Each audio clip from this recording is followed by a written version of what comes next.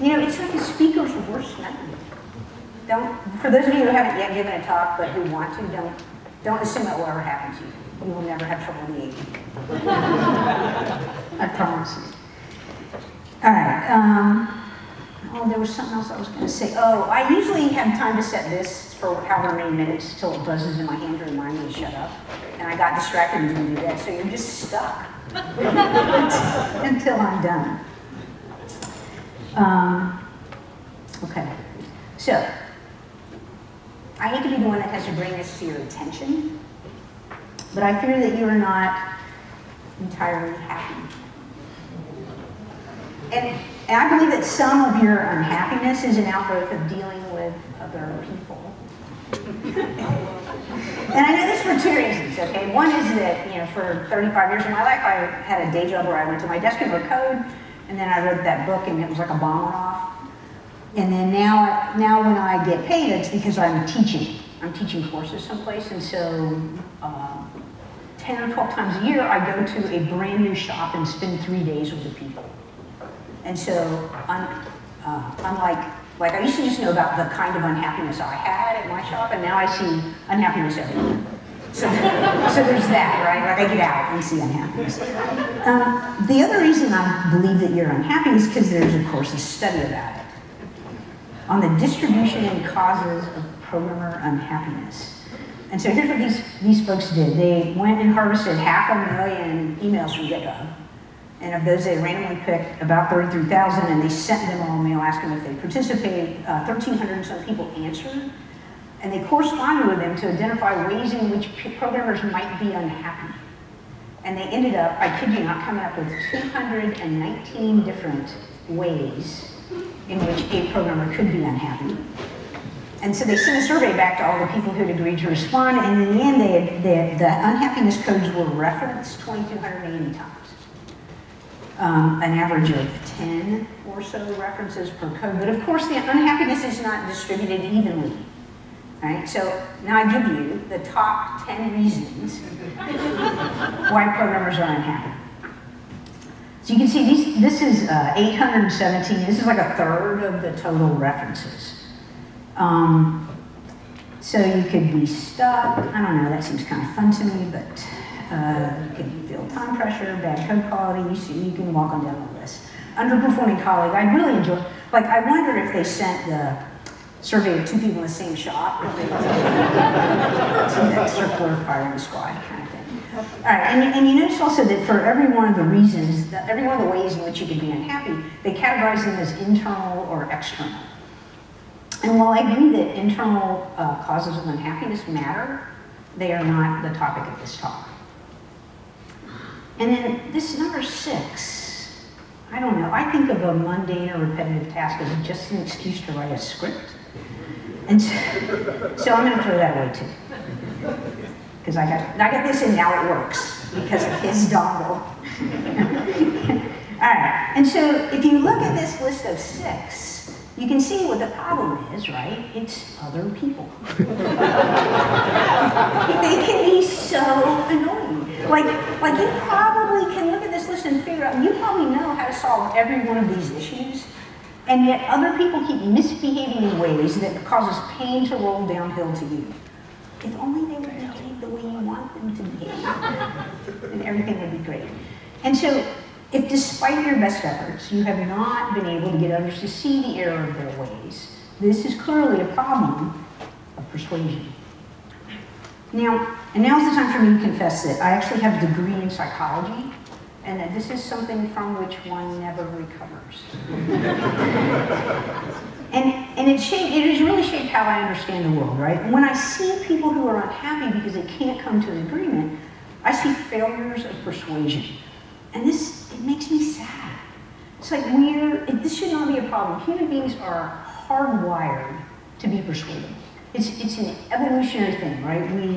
Early humans are weak and soft in a world that was hard and cold, and the humans that did better at collaborating were the ones that lived to reproduce. This is evolution in action, right? We are wired, we evolved to collaborate with one another.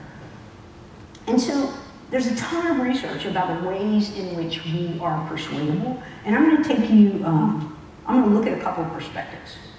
All right, I'm going to teach you two different main ideas about the ways in which people can be persuaded. Here's one. This guy's name is Robert Cialdini. He's a psychology professor at Stanford and UC Santa Cruz, I think, yeah, and Arizona State. He wrote this book. Some of you might be familiar with it. It has sold 3 million copies. I have a book. It's never going to sell 3 million copies.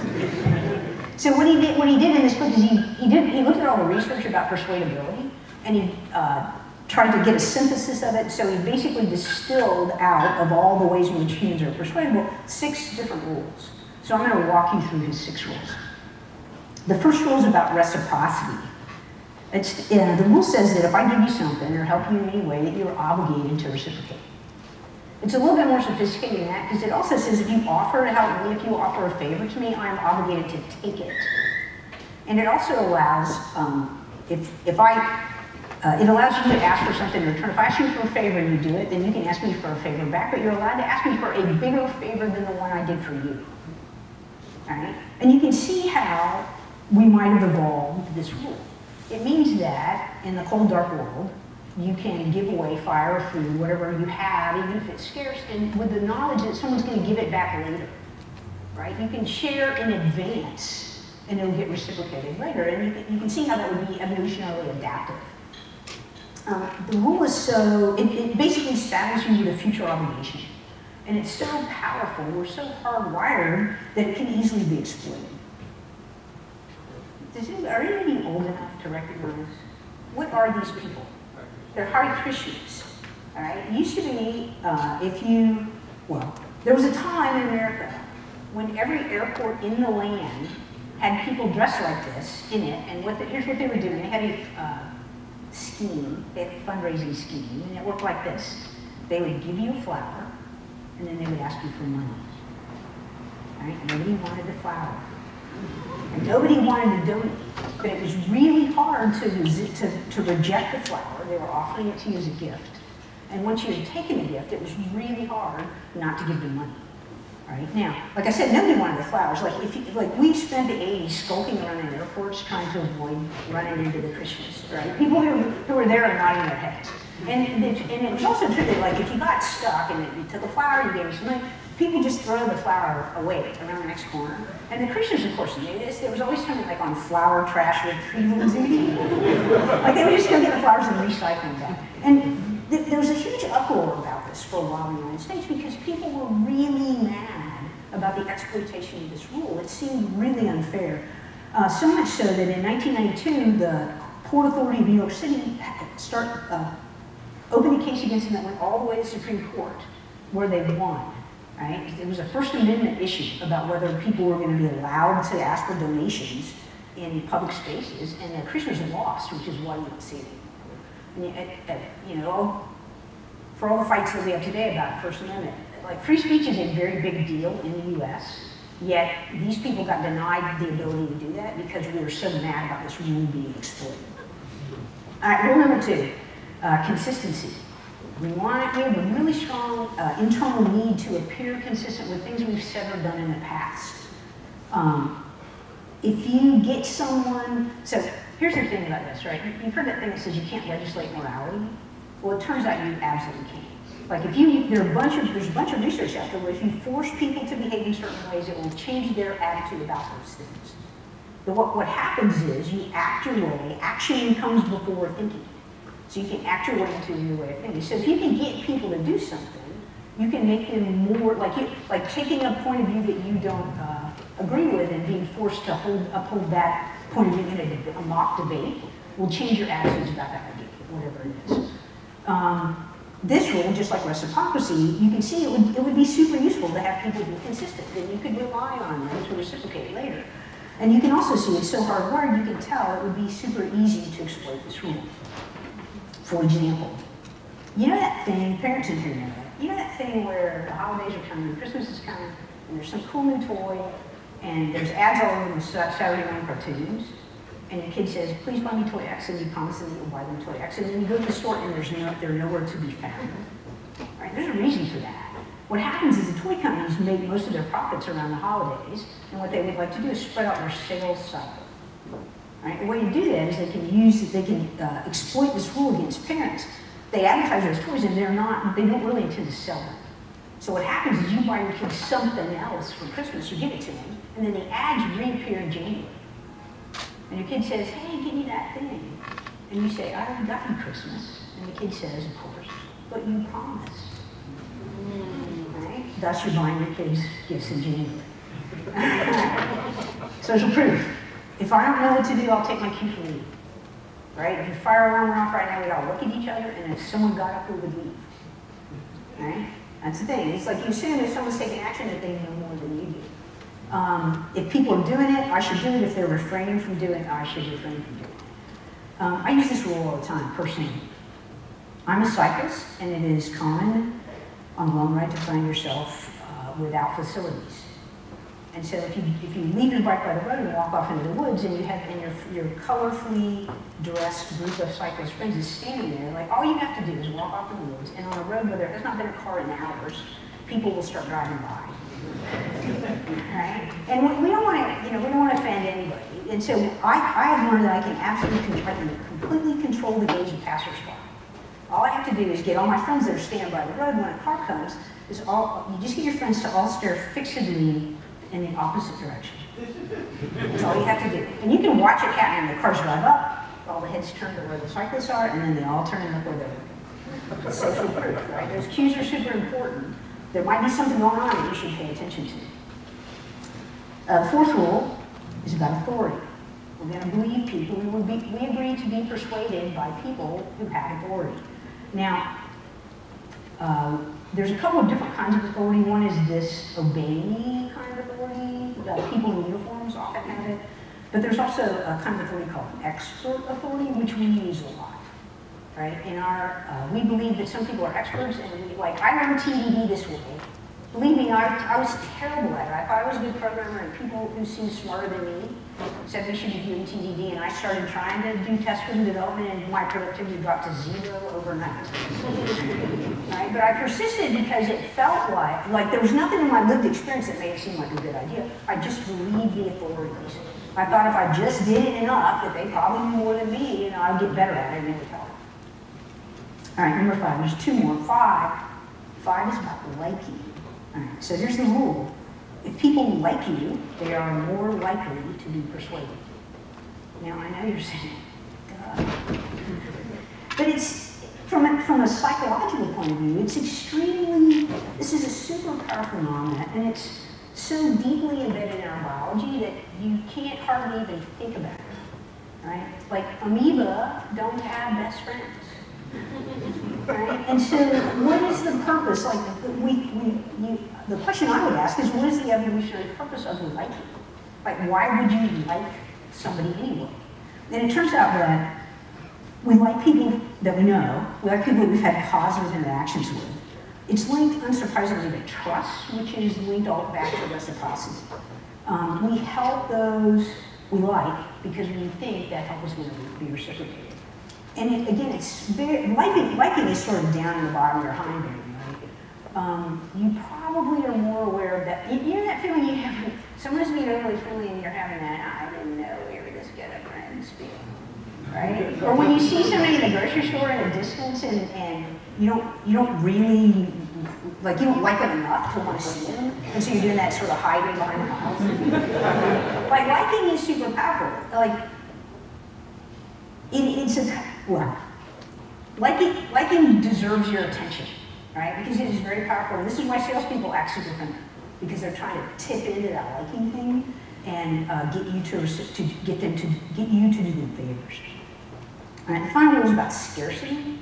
One way to persuade someone that they want something is to imply that there's not much of it. This is why Amazon says 7 left. That's why. We're afraid perceived scarcity increases demand. We're afraid we're going to miss out. And one of the things about scarcity adds value to super surprising things. Like, for instance, you know that feeling you have when you're waiting on someone to back out of a parking place and they're taking an especially long time? Think about what's going on, right? You're right, first of all. I can tell you that. You're right. Right? If you ask the people in the cars who are leaving the parking place, if you ask them to say how long they took, they say about the normal amount of time. If you time them, they all take longer if you're waiting. Right? And it's because of the fact that you're waiting adds value to a scarce resource. Right? You can't make them go faster, but you can make them slow down even more. And that's by, you guessed it, blowing your horn. Right? That signal, it's a signal that the spot is super valuable. All right, so here you go. Sealed meeting. So now I give you a little book report, an unopinionated book report, but now I can tell you that I hated this book. Absolutely hated it. Sealed meeting refers to these 6 things as weapons. Yeah, weapons of influence. Okay, let me just read some direct quotes from him. He's talking about these 6 things. Their strength is in the nearly mechanical process by which the power within these weapons can be activated, and the consequent exploitability of this power by anyone who knows how to trigger them.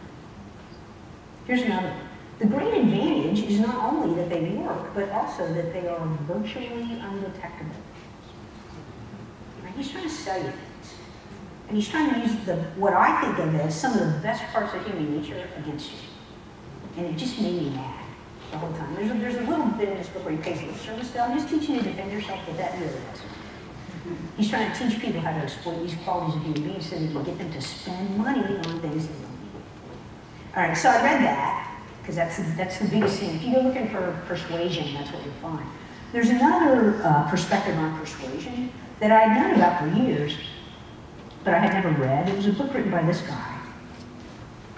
Do you know who this is? From the days of black and white? Yeah, it's still Carnegie, right? He wrote How to Influence and Influence People. Has anybody read it? It's worth a, okay, look, hands. You probably forgot it though, right? So you're gonna be happy if I tell you all that. Okay. It's classic, right? The central idea of this book is it's built around the notion that it's possible to change how other people behave by changing yourself. That's his central premise. He has 4 different categories, and each category has like some bullet points at the end of the chapter, and I'm just going to run the bullet points by so you get a sense of what's in there, and we'll talk about it, maybe chat a little bit as they go. So his first section is about how to make people like you. It's got 6 principles in it. Some of these things, okay, I can do that. Names are really important to people. I would rather talk, frankly, but at least we can talk in terms of their interests. Sincerity is a big deal to him, right? You can't just pretend. We're not selling something. It has to matter, right? Here's the second category. He calls it handling people. It's more like getting along with them. It's sort of 1920s language, right? Here, there's only 4 things in this category. Don't criticize. Again, sincere appreciation. Make them want it. Oh, did I? Was that? Sorry, here, wait. Yeah, okay. There's only 3. All right. Sorry, these are all time. Now that I hit the button on this, we have to wait. Okay. Third category. This is the longest one. It has 12 things in it. So, right, how to get people to agree with you. Don't argue. Show respect. Oh, this is so hard. That I can sort of do.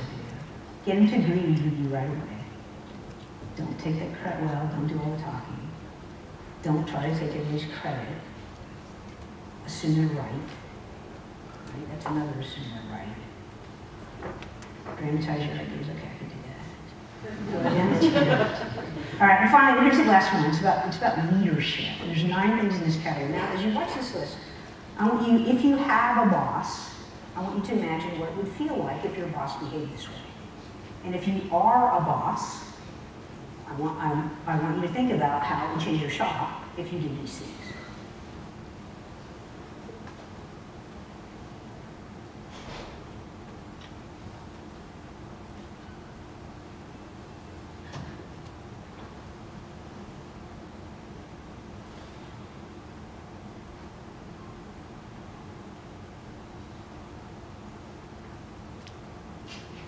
A little bit of soul searching on it. It's very definitely, it is not about them. From Carnegie's point of view, it's all about you. All right, so then we have, well, there's the list. That's the 4 things.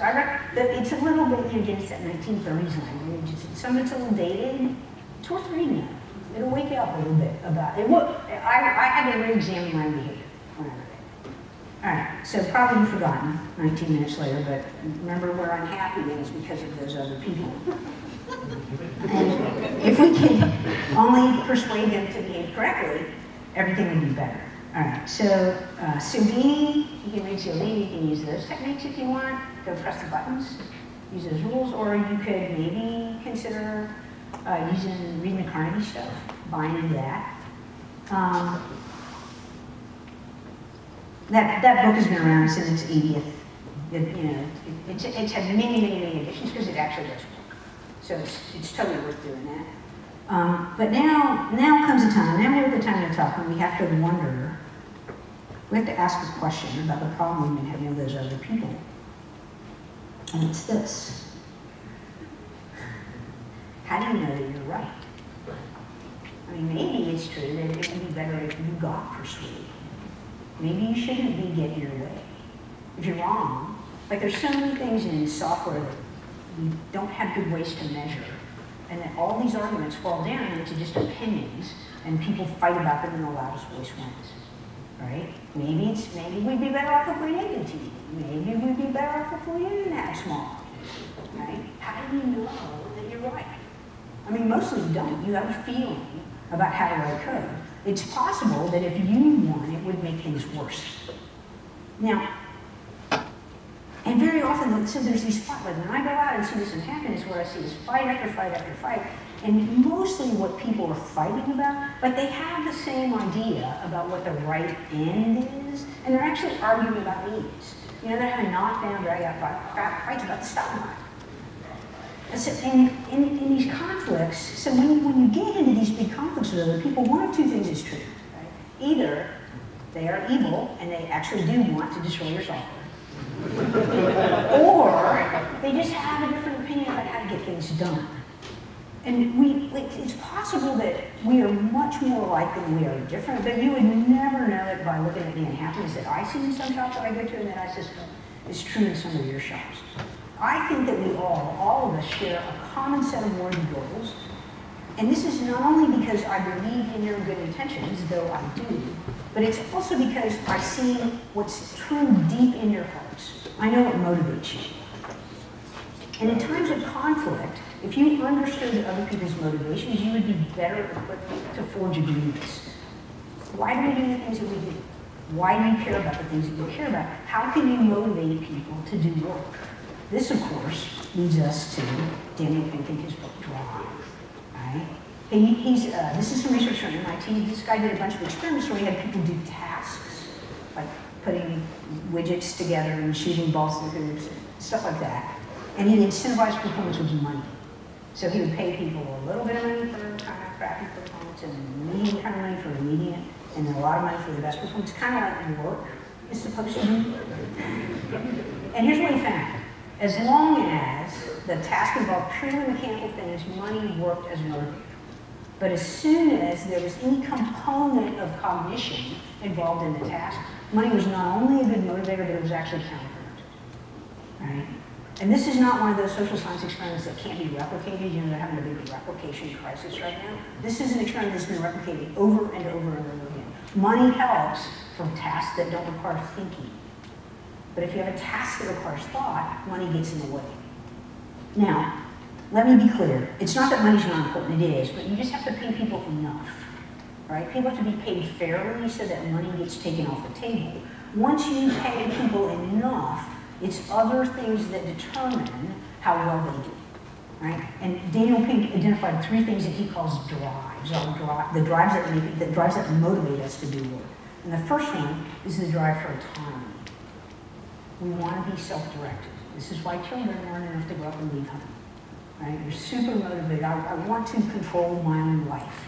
The second drive is for mastery. We want to get better at stuff. And the third drive is for purpose. We desire work that matters. This, for those of you who haven't done this, this guy's on a cold morning on a roof in Dallas, Texas at a Habitat for Humanity blitz. he's building someone a house. We crave control over our lives, and we yearn to get better at things, and we hunger for work that has meaning. These are the things that motivate us, and when you think of it, they perfectly explain open source software. We all share these as common driving motives. And so if we agree that we have these motivations in common, then conflicts between us due to differences are really due to differences in strategy about how best to meet goals. So if we want the same ends, but we just chose different means, it may be that the real insufficiency is one of understanding. And it's possible that instead of trying to persuade other people to do things our way, that instead what we should do is get better at collaboration. Get better both at influencing other people and being influenced ourselves. And so that leads me to teamwork. There's a bunch of studies on this. Groups innovate faster. They see mistakes more quickly. People in the groups are happier. They get better, they report higher job satisfaction, and they get work done. But teams, of course, involve people. And we've decided that people are the cause of much of our unhappiness. But I continue that persuading them to do things our way might not cure it. So instead of asking, how can we be more persuasive, it's possible that we should be asking, what can we do to make better teams? And Google asked this question. They have a lot of teams, they really care, they got a bunch of people. It would really help if they knew if they could spin up teams that they knew were going to be high performing. And so they embarked on a thing they called Project Aristotle to try to figure out what made good teams. They got data and they're good at it. So they looked at everything about all their teams 9 days from Sunday. Like they knew which teams were high performing, and they knew who was on every team.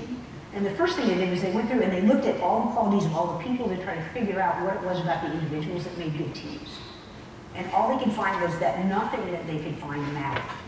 Right? So here's what they figured out. Like they figured out they got a bunch of negatives, like the skills and the backgrounds of the people on the teams don't matter. It doesn't matter whether they're all introverts or extroverts. It doesn't matter whether they have similar backgrounds. It doesn't matter whether they have similar education. It doesn't really even matter whether they go out and socialize. That whole thing about whether you're a good fit for the culture doesn't matter about making high-performing teams, right? It just doesn't. So as they were struggling with this, they came across some research from other people about this idea of group norms. So a norm is just a rule that we all agree on together that can control the behavior of the group, and it's really different than a thing that an individual does. And so they started looking at that, and they still were having trouble figuring out what it might be. And then they ran across a little bit more other research from people at Carnegie Mellon and MIT, a different thing where they were looking at this other group of researchers had taken the idea of individual IQ, and they were wondering if a group could have an IQ. Right? And so once they started looking at the idea that a whole group might evolve some qualities that were about the group and not about any of the individuals, they finally figured out how to predict which teams were high performing. They identified the single quality that teams have. If you know that a team has this quality, you know that it's going to be high performing. This is what they all have in common. It's about the fundamental quality that distinguishes high performing teams from others is how teammates treat one another. That's all there is to it. And they noticed specifically 2 behaviors about this. The first one is how much people talk on the teams. Of course, since they were doing research, they called it equality and distribution of conversational turn taking.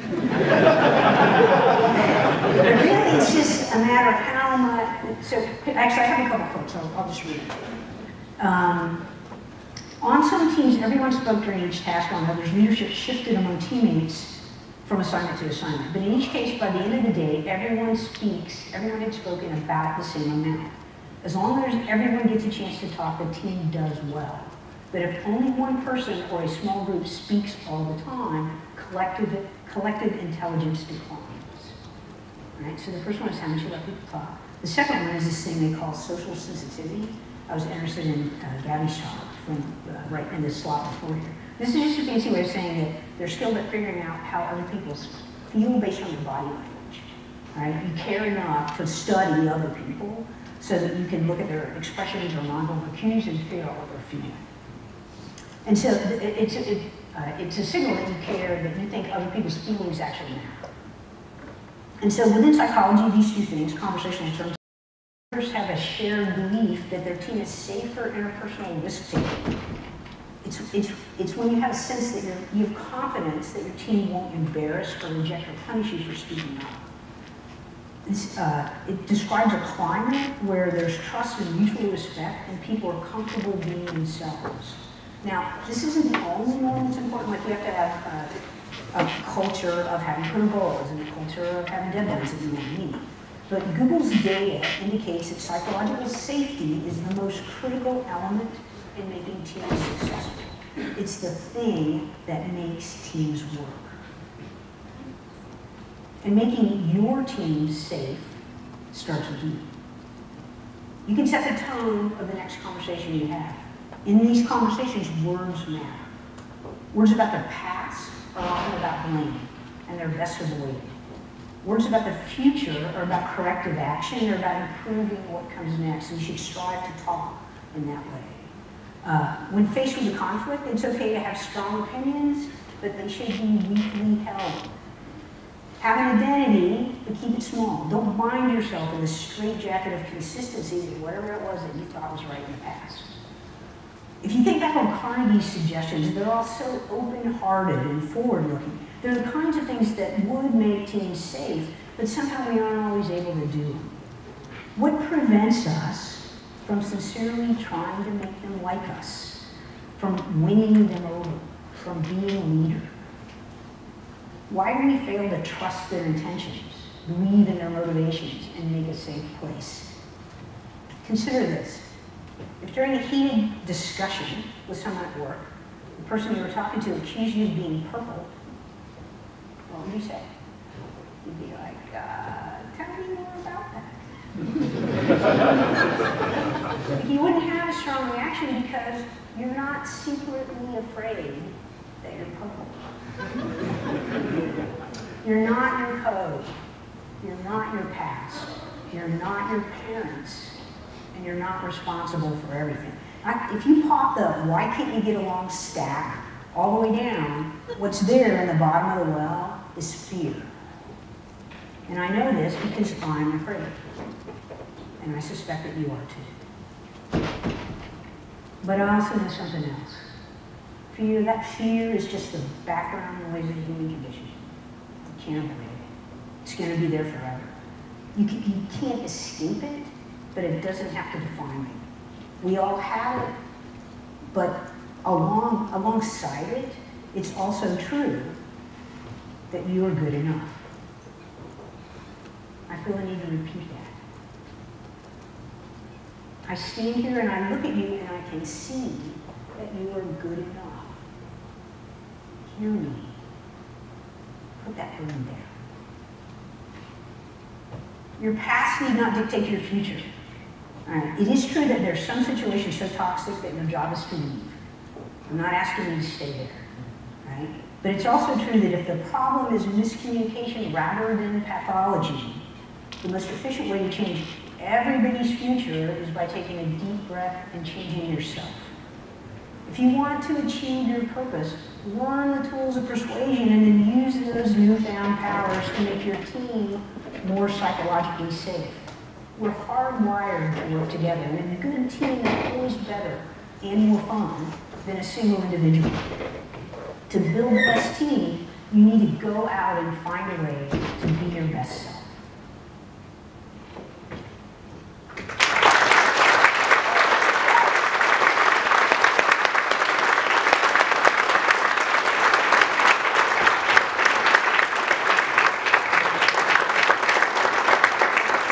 I have to give this back right now on the stool. By the law of reciprocity, you have to give this